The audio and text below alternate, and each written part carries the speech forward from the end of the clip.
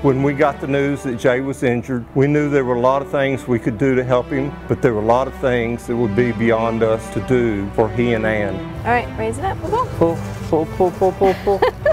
And just know how much the foundation and Gary were loved by the parents of these veterans and warriors that you helped so much.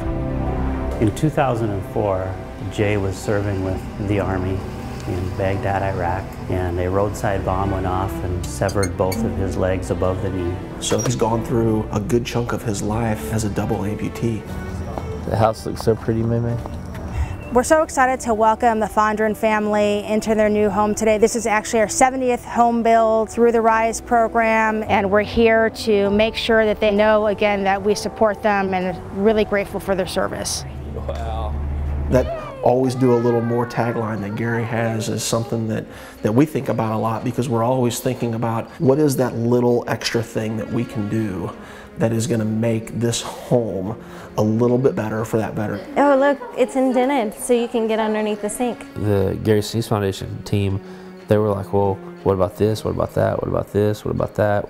Let's try this, because they knew more tricks because they've done more houses. The wall oven has been specifically designed at a height that's comfortable for Jay to open the doors of the oven. And then everything's right here, and I'm not having to try to reach down and put stuff in and out. Be able to remove a hot pan, set it down.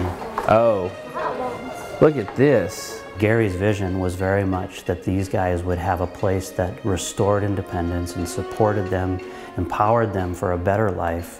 One of the common themes that you'll see is simply wide spaces. Lots of room for Jay to be able to navigate in his chair. This is the first time in a long time that I've been able to access all of the house. Yeah. In addition to that, we have set up a master bathroom that's tailored to Jay's needs and his desires. Take a shower, go to the bathroom without having to use multiple stools to get from one place to the other. You know, we designed this one so that I could pull right up and then get right onto the, oh, and it's warm. Is it? Yeah. Not only have we created a showering area that's comfortable for Jay to use, but we've also incorporated into that the ability for Jay to take a steam shower and relax those sore muscles. That's cool. It is cool. And I can focus on the things I need to focus on, like being the father to my kids that they need and deserve, being the husband that Ann needs and deserves. I don't have to worry about just the surviving in the house. To Jay, with much gratitude for your service to our country, God bless you and your family. Thank you, your pal, Gary Sinise. Yeah. Hey, Fondren family. Gary Sinise here, Jay, and all the kids, welcome. Sent me a text message earlier this morning, you know, saying how much he wished he could have been here, but so grateful that we were going to finally getting into the house. And he texted me last week saying, hey, there's just a few more days, you know. This is a gift to you for all you've been through in service to our country from the American people who donate to the Gary Sinise Foundation and our many, many sponsors. The Gary Sinise Foundation brings an army of partners together to help build these homes.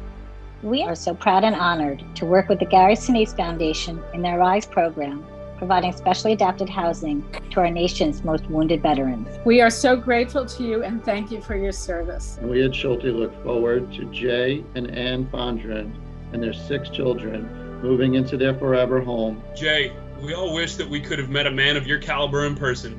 But for now, our team at USLBM will have to settle for thanking you via video. On behalf of HEB Operation Appreciation, let me be one of the first to welcome you to your new home. Several of our team members here also have military backgrounds, and the sacrifices you guys have made of your time, your energy, and your lives to protect all of us, and the freedoms that you afforded us, it's immeasurable. We'd like to welcome you home, Staff Sergeant Jay Fondren, and thank you for your service. We'd like to thank you for your service and dedication to the country.